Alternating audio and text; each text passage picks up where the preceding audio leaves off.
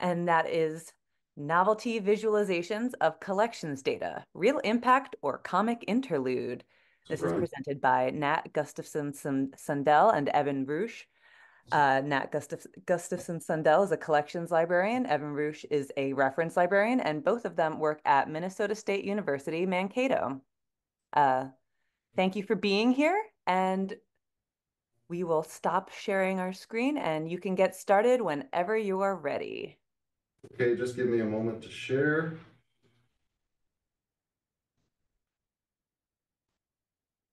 Can you see my slides? Yes, looks good. Excellent.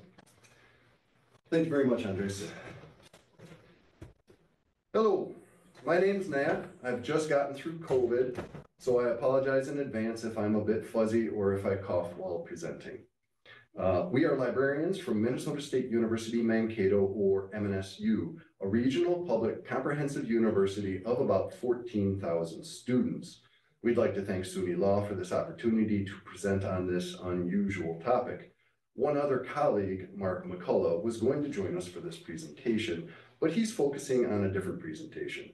We want to thank Mark for his help as we talked through the issues involved in the development of novelty visualizations. His comments helped to inform many of our slides. Okay, so let's jump right into our presentation because we'd like to cover a lot of ground quickly. But first, let me provide a link to our slides. We know it can sometimes be difficult to follow along with a presentation or see all the little things on the slides, so you can download our deck at link.mnsu.edu/noveltyviz. At MNSU, we've developed collection analysis and data visualization products iteratively over many years. We've previously presented our data viz implemented with Tableau, Jupyter Notebook, and Microsoft Power BI at several conferences. The image on the screen is from a presentation we gave to NASIG in 2021. I'll provide a link at the end of this presentation in case you want to see some of that other work. We've thought a lot about charts and tables and how best to tell a story with data depending on the context. Today, we'll present an unusual approach to data viz. To be honest, we're not sure yet what to think of this new approach, thus the title of this presentation. Let me provide a brief background. It was the middle of the night and I woke up, as I often do, at about 3 in the morning. That's the time when ghosts visit, so I usually try to think of something to occupy my mind until I can fall asleep again. I had recently given some presentations on generative AI, and I was thinking about possible applications for Dall-E 3 and other image generators. I thought to myself, what if I was able to create illustrations of data, not as charts or tables, but as pictures, where the objects in the picture represent data? To be clear, I didn't want to create pictures only to serve as traditional infographics, simply to illustrate the topic. I actually wanted the images to depict quantities accurately. And more, I wanted the pictures to depict two variable data relationships so that the proportions of objects in the picture would be quantitatively accurate as a comparison. So here's an example of a traditional two-variable comparison I slapped together in Power BI for the purposes of this presentation. The columns represent the number of citable documents published in the last 3 years, while the line shows article downloads. The point here is just that this chart compares two variables, basically supply and demand. Of course, I thought it might also be interesting to create one variable illustrations, although I've seen these before. I think I first saw a chart like this in Time magazine when I was about 10. Missiles were used in bar charts to compare the nuclear armaments of the USSR and the US. We'll provide some examples of one variable illustrations in this presentation. On the screen, you can see a creative example of one of these. The size of the mirror is meant to depict the supply of children's books for various populations. This picture is effective for getting its message across. But if read as a two-variable chart, the size of the children would need to depict the sizes of the populations. Basically, my goal has been to create data illustrations that are accurate as charts. Today, I'll present a few examples of my work on these data illustrations, which we're calling novelty visualizations, or novelty viz. Evan Rusch led our internal discussion about how these novelty viz might be used. He'll provide an overview of the issues we've discussed so far. Before I demonstrate any examples, I should be perfectly clear, we don't think we've been fully successful yet. The basic idea is to provide novelty visualizations that could lighten the mood of meetings with faculty or administration, or to provide a memorable insight. We would rely on our usual charts and tables for such presentations, but if we add one or two novelty viz, we might be able to create a better or a deeper impression. Unfortunately, though, Dall-E 3 has problems and it might not be ready for what we're trying to do. You might see bizarre stuff in some images. And Dall-E 3 isn't good with numbers yet. I didn't know Dall-E wasn't good with numbers until I tried my first experiment. When I first asked Dall-E 3 to depict two variable relationships, it tried, but it couldn't do it. I'm really looking forward to Dall-E 5 or 6 when these problems are resolved, which is to say that I think Dall-E will get better at what we're trying to do now. For Dall-E 3, I needed to dramatically simplify what I was asking. Even with these problems, though, I was able to make a sort of successful comparison after about 15 minutes of trying. So then, let's imagine we're in a meeting. In this imaginary meeting, I'm presenting on the value provided by our Springer journal package. So there I am, blah, blah, blah, blah, blah. I get to the slide where I show the usage provided by all of our most expensive journal packages. Springer usage is depicted by the yellow line. I ask, is Springer lost in the crowd? I follow this with a novelty visualization depicting the overall cost and usage of the Springer package relative to Elsevier. The size of the giant equates to the cost, while the club size equates to usage. Overall, the image shows usage relative to cost. Please remember this illustration was my very first try and does not quite accomplish what I originally envisioned. This illustration was meant to prove the concept of novelty visualizations. When Evan first saw this, he immediately pointed out how the choice of visual metaphor, the giants, could be improved to better depict the variables involved.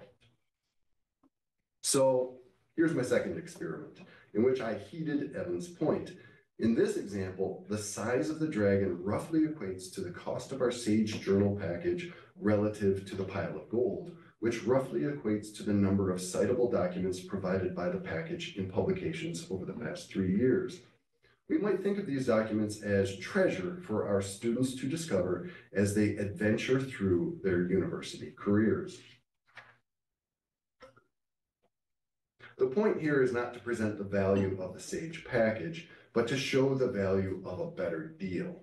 So I turn the page to say, here you can see our Elsevier journal package relative to the Sage package based on the same variables of cost and citable document supply. The reason I'm focusing on the value provided by these packages is because we've been developing a new concept for collection review. We're trying to flip the script a little bit. Instead of focusing on cancellations, we're focused on justifying our budget needs in a new kind of report we call the budget proposal. We will be presenting on the BP at NASIG in June. Anyway, on the screen, you can see a one variable novelty visualization.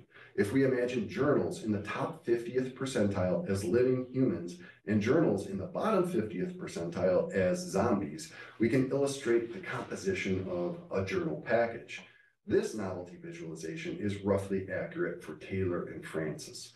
Actually, I started by asking for a group image, but Dall-E couldn't get the numbers right. So then I did one portrait at a time, which I copied into Excel and resized.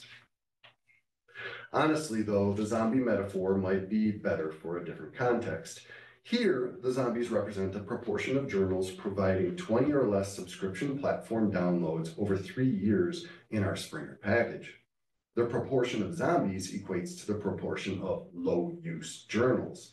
This kind of novelty visualization might be best used to explain why we'd cancel a journal package. Evan will talk about the categories of novelty visualizations we've considered so far and some of the issues involved when choosing visual metaphors. There are all kinds of metaphors to try. Evan has suggested prize pigs at a county fair, size of pig versus size of ribbon, or number of ribbons. We're in Minnesota, so our metaphors might tend in a Minnesotan direction. How about the number of morel mushrooms on a patch of ground, or a fish on a fishing pole where the size of the fish and the length of the pole means something to our audience? Or we could depict a pie chart as an actual pie, or a pie chart as a cake. The possibilities seem pretty endless to me, but first it's important to have a sense of when and how these viz might be used most effectively. So now Evan will dive into the issues a little more deeply. Right. Well, thank you, Nat. So Nat and I have collaborated over the years on developing reports and tools for collection analysis and data visualization, and as you can tell, particularly as it relates to our journal collections. As we develop various roles in this work, my focus has often been on how to share this information so it is useful to our librarian colleagues, our dean, our faculty colleagues across campus, and other administrators, even accreditors. And we've used various methods to communicate and share information, from sophisticated reports using Excel spreadsheets to unique visualizations in Tableau, to glossy one-sheeters for colleagues to bring to department meetings, to interactive dashboards using Power BI. Each of these reports and tools and visualizations have strengths and weaknesses. And while they have served us well, none are perfect. In any case we need to adjust our message considering the context, the purpose, and the audience. Our audience can vary significantly, and therefore their knowledge, understanding, and interest can be equally varied. To communicate about collection analysis means we need to think about various learning preferences and levels of knowledge about our collection and the data we share about them. For some, might this well-intentioned chart come off like this? In my role in communication, I'm excited about novelty visualization's potential. Can they help bridge the gap where other reports, charts, or graphs have failed to connect, or provide an alternative that really brings home the points we're trying to convey? In the past, these types of visualizations would have required hiring graphic designers or artists and would need concepts well conceived in advance. This certainly wouldn't be feasible for a quick invitation to an academic department meeting. In fact, even utilizing a clip art library or other repositories of symbols takes more time than utilizing AI. We might now be able to produce an image 10 minutes before we head out the door and have a successful visit to an academic department, like in this AI-created image. So what role might these images serve in enhancing our presentation of collection analysis data? Here's some general ideas of how they might improve our message. One, I think novelty visualizations could help us grab the attention of our audience or change the tone of a presentation. Anytime we are presenting to a group, we are going to have people with different comfort levels and interest in working with data. Can this help us reach that person who hears Charlie Brown's teacher voice when I'm talking about journal usage numbers? Secondly, novelty visualizations might also help us deepen our audience's understanding or really help to bring home a point. I think initially I was thinking of AI-created visualizations as potential replacements for traditional charts and graphs. I'm now thinking one of the ways they would be most effective is as a supplement to the traditional tools in Viz. Can we create that sort of aha moment, or where somebody says, oh, okay, I get your point. A third would be, another potential benefit would be using novelty visualizations to create a lasting impression. Imagine a series of charts and tables in a presentation. So how does one chart midway through going to stick in anyone's brain? It seems to me novelty visualizations can help cement a concept we're trying to get across. Even better, they can give us reference points. Rather than asking if they remember some chart about a journal package, we could say, do you remember we were talking about those zombie titles in the journal package? Whether we are talking about piles of gold or pigs at the county fair, novelty visualizations could give us a shorthand for concepts that might allow for lasting impressions and reference points in future discussions. Lastly, in many cases, our purpose will be just to simply let data speak for itself. That said, we often need to be persuasive. Novelty visualizations can add to our narrative and potentially be more convincing. If we can make the expensive journal package seem less like an expensive budget line and more as an asset that provides the biggest pile of riches, we might be able to shape impressions and improve our ability to justify our collections budget. I think novelty visualizations could be especially helpful when we're trying to encourage a change in thinking.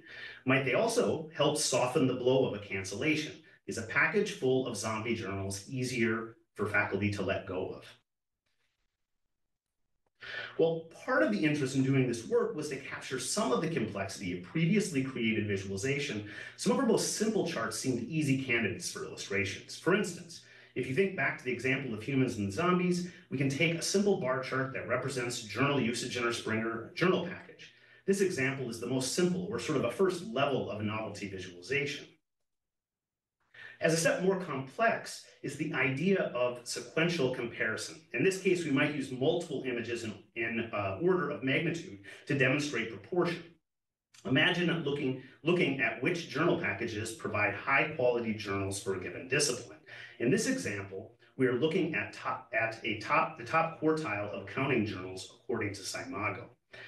The numbers represent each journal package's count of journals in the top quartile. The successive images show the increasing proportion each package provides. You can see here, we tried a multi-level approach, grouping the packages with a first tier of packages and then a second. And then this last slide shows Wiley with the highest number of quality journals and is accentuated with a new image. The successive increased size of the images emphasize just how important this package is for the quality of our accounting journals. This is still a pretty simple example, but successive images can help us more easily show proportions, and unveiling these images can add a bit of drama, which could aid in creating a memorable impression. Now, in the past, we've used tree maps as a way of showing the value of individual elements within a whole. You can see an example of a Tableau tree map representing journals within a package. Could we consider extending the sequential comparison idea to allow for something resembling the tree map? This concept could also allow us to include additional information, as this example highlights images to represent a second variable. We could even change the image of an individual package we wanted to emphasize within the tree map. The hope is this would demonstrate both a more complex concept and cause specific elements to stand out and become more memorable. This tree map example gets us closer to that larger goal, which is to create two variable illustrations in which the size of the objects are truly proportional to the data we're trying to convey. The two giants are a great example of this. The size of the giant is the cost of the package, but the size of the club is usage. The accurate proportions and legibility of the stick figures are the goal. Now, can we use AI to generate the giants to meet that goal? Right now, it doesn't seem that the AI tools that we have used for image generation handle numbers well enough, but we hope and expect them to improve. As we've negotiated this challenge of not easily being able to generate proportional images, I think we do see a middle ground. For images to be effective representations of data, there need to be contrasts in size. And we can generate images where the contrast might not directly connect to the data we have, but the images can show a symbolic contrast. One example of visualizations we've created in the past are comparisons of one element against the average. Here's an example that demonstrates our ASME package has a high cost per use. The top factory shows an average cost per use, and the bottom shows ASME. The steam or smoke coming from the smokestacks isn't exactly proportional to our cost per use, but this image is a symbol. This image is a symbol that is a middle ground between the very simple images and our attempts with the giants. In the end, we can think of these examples as data symbols. They're not measurable representations of the data, but show an adequate contrast to demonstrate the range within the data. The use of steam or smoke helps us communicate that a greater cost per use number has a negative connotation, and hopefully would create a lasting impression and future reference point for discussing cost per use with colleagues across campus. In this example, the choice of image is a key component to creating the impression. We have tended to refer to these choices of images as metaphors.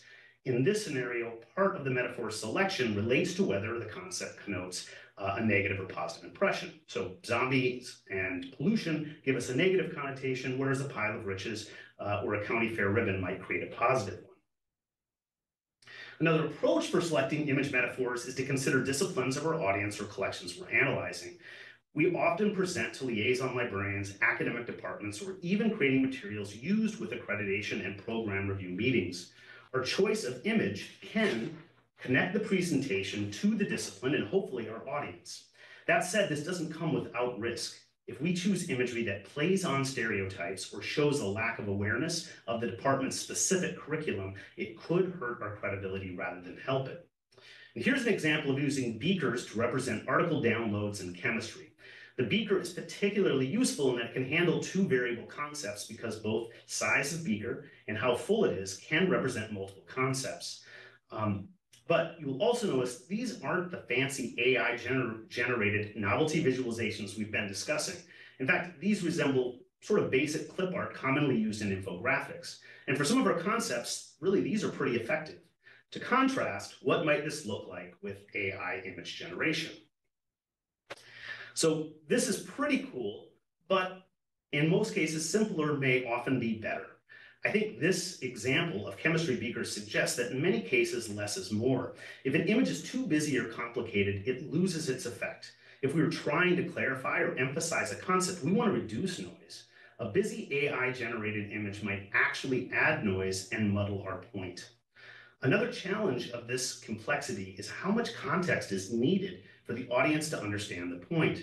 The more we need to explain or add words to the image, the more I would question how effective this method is for communicating about our collections. It certainly wouldn't make sense to replace a complex chart with an equally complex image. As of right now, Dall-E 3 doesn't handle data well. This adds challenges to creating images that demonstrate proportionality. We need to be able to show contrasts to make points. If we exaggerate those concepts, are we moving away from the images representing real data? Lastly, while we might reach some of our audience by adding novelty visualization, there is a risk that some might see the images as less serious. In using these, there's a fine line to walk to maintain credibility. We also might not consider connotations others might place on the images we choose. AI can create images that further stereotypes and can be downright offensive. We must be vigilant that we are not causing harm by our choice of images. So where do we go from here? Our focus has been on journal collections data because that's at the core of our work, but we could see this type of communication being useful with other types of library data. We might also consider deeper data storytelling in which we create broader narratives that use a succession of images to create richer stories. We have tried playing around with AI videos. There are some concepts that are better expressed with motion, so think trend data or longitudinal data. One area I think we will pursue is to use images to promote collections and advertise new acquisitions or subscriptions. Whether or not novelty visualizations become a mainstay of our communication about collection analysis, experimenting with AI image generation has given me a new view on the power of using images to create impressions and will shape my thinking as we continue to try to effectively demonstrate the value our collections provide to the university.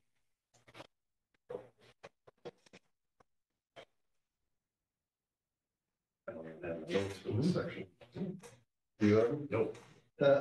Well, thank you very much. Our previous research is more of the conventional sort of how to collect data, how to manipulate data, how to turn it into effective data visualizations. If you're interested in any of that, it's at the link on the screen, libguides.mnsu.edu/collection-analysis/research. We want to thank you. Yeah. And do you have any other comments? No, thank you, and let us know if you have any questions or anything. So. Okay. Well, thank you both for that. That was really cool. Like what an interesting reimagining of data visualization. So thank you so much. I've never really seen anything like that, and I think a lot of people's minds are blown. So thank you for sharing that. There are a few questions. We hopefully have time for one or two of them. The first question is, how have you dealt with IP issues inherent in generating images with many AI systems? You know, that's an interesting problem. We were just talking about that earlier today. Our state system has a new policy where they require verification of that you have the copyright to use something, or you've gone through the fair use steps. We really haven't explored that path. We haven't really rolled this out yet. It was more an idea to explore to this point, but it's definitely something we have to think through. We might not even be able to do this within our system pretty soon, depending on how that policy rolls out. All right, thank you. Next question. How do you make sure the generated image is accurately representing data? I think you kind of touched upon this, but if you'd like to provide it's difficult. Dall-E 3 doesn't get numbers and it doesn't get proportions. So what I've been doing is creating an image that gets, especially for a 2-variable image, where it gets roughly the right things down. So a giant with a staff or a club that's longer than its body, or a giant with a staff or club that's half the size of its body. Dall-E 3 can do that, and then I can resize them. What's the proportions of, for example, those 2 variables of cost and usage are accurate, then you can resize them so that they are accurate relative to each other.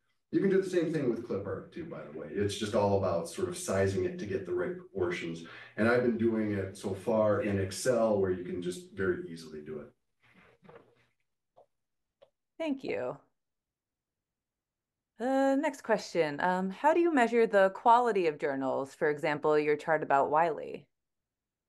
Yeah, so I think Evan mentioned that is from SUNYLA, where they provide that it's citation-based data. They rank them by quartile. They actually rank them overall on their entire list. Ultimately, I think their data is derived from Scopus, but it's really convenient. So we use SUNYLA to create sort of universal lists of journals that then are tied to all of the other data that we have as a library. So then we can just sort of mix and match it when we need to.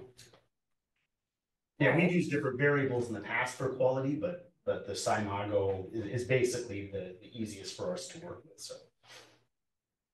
Okay, thank you. I'm not seeing any more questions. We have time for probably one more if anyone has. As soon as I said that, okay, we have the one more then. When providing such visualizations and you have your fish on the hook, do you offer a link to the raw or traditionally visualized report for those seeking more detailed information? I often want to check which metrics are being used. So I think we imagine this as a supplement, not as a replacement for other data visualizations or providing the data. And yes, when you walk into different departments, they all have different expectations. We prepare data visualizations for accounting, and they come back to us and say, give us the spreadsheets. Yes. We don't want to see these. So I think you have to use everything together. This would be a supplement simply to change the mood of a meeting, to create a lasting impression. I'm sorry, I'm speaking for Evan. Evan's led all of our discussions. No, but I think that's exactly it. I think that's exactly is that I think originally we thought of it as a swap. It's like, oh, well, we can take out this old traditional viz and we can add something new in. And I think what we've come to is that actually really where, at least at this point, it's going to be effective is as something that supplements the kind of data we're sharing. And I think it gets to that point of whatever your audience is. I mean, we're so often presenting with people with such different sort of backgrounds to or knowledge of the information we're providing. And so to me, it's almost just providing an alternative way of us presenting that might connect with that 1 or 2 people who are not enjoying the other ways that we have chosen to present our data over the years. I think part of it is that when we try to communicate something as simple as cost per usage, some people will say, what are you talking about? Yeah. So this is when we say, well, how about zombies? So yes, you know what I mean? All right. Well, I think that's it as far as questions go. So I just want to thank you both again one more time. That was a really fascinating presentation. So we appreciate you being here. Oh, sure. Thank you so much. You're welcome.